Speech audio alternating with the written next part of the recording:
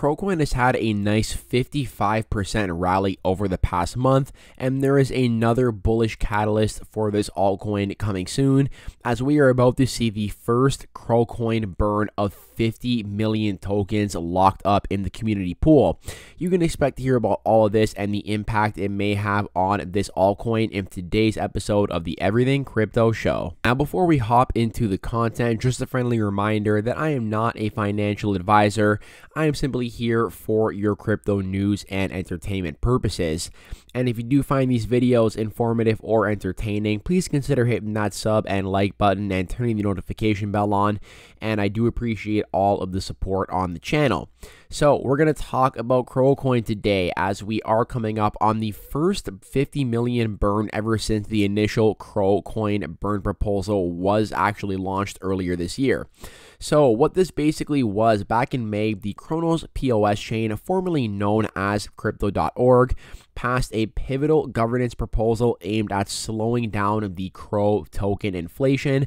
This proposal introduced a burning mechanism to reduce the overall inflation rate, which involved allocating a share of tokens generated through future inflation to a community pool, which was then periodically burned. And at the time of this initial proposal, we can actually see here that there were about 26 billion Cro tokens in circulation with an annual inflation rate of roughly 2.5%. And this means that each year before this burn proposal went live, about 646 million Cro tokens were being emitted into circulation. And the proposed mechanism, once again, basically aimed to take a portion of the rewards here and actually put them in a burn wallet, thus reducing the inflation rate and burning off this Cro in the community pool. So here's how the Crypto.org chain used to operate. I mean, it's kind of funny because now they actually changed the way it operates for the burn proposal. So here's how the Cronos POS chain used to operate, okay? So you had Cro holders delegate Cro tokens to validators. The validators secured the chain by producing and validating blocks based on the number of staked tokens. Cro rewards received by Cro holders after deducting for validator commissions, and then validators receive their Cro rewards plus commissions, if any. So here is what changed. There were basically two important steps that were added. So step number 4, or actually rather going back to step number 3, instead of directly emitting the Cro fully to the validator, some portion of the rewards, 15%, are redirected to the community pool. Then the Cro rewards minus the portion redirected received by Cro holders after deducting validator commissions.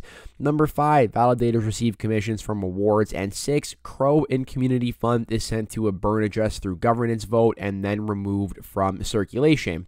So this brings us to the next question: when burn? They say we propose to initiate the Cro burn when the community pool hits the 50 million Cro threshold.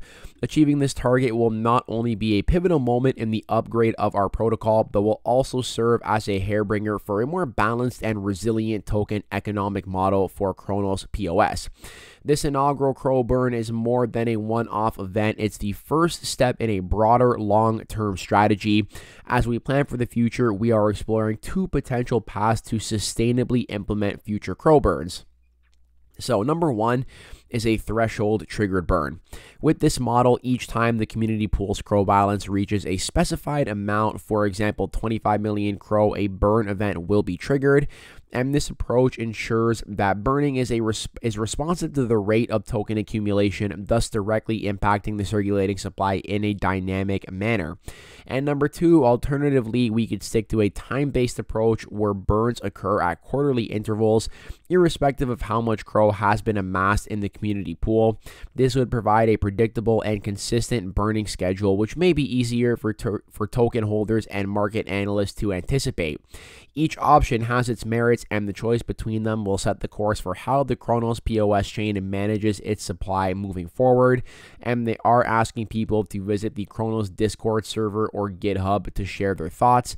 And they say here, as we look ahead, the successful completion of this inaugural Cro burn serves as a milestone in our mission to optimize the Cronos POS's chain tokenomics. But this achievement is not an endpoint, rather a catalyst for further exploration. And here's what I kind of want to talk about, okay? So yes, this first burn is definitely something to take a look at and to really look forward to if you are a Crow coin holder. However, when we talk about taking future steps, I would like to see some much bigger burns happening in the future, okay? Listen, I'm not trying to discount the burns taking place, okay? Any amount of Crow coin burned is a good amount in my opinion, because personally, I think the supply is way too big to begin with a 30 billion total supply, okay? I mean, if we go ahead and take a look here at BNB, which we spoke about in yesterday's video being a pretty fair comparison. I mean, BNB is also the native token of Binance and the native token of the Binance Smart Chain, just how Crowcoin is the native token of Crypto.com and the Cronos POS chain, as well as the Cronos chain. I mean, BNB has a total supply of, where's their supply? Actually, let's go ahead and get that up. I believe it has a total supply of 151.69 million, okay? And they're trying to reduce that down to 100 mil.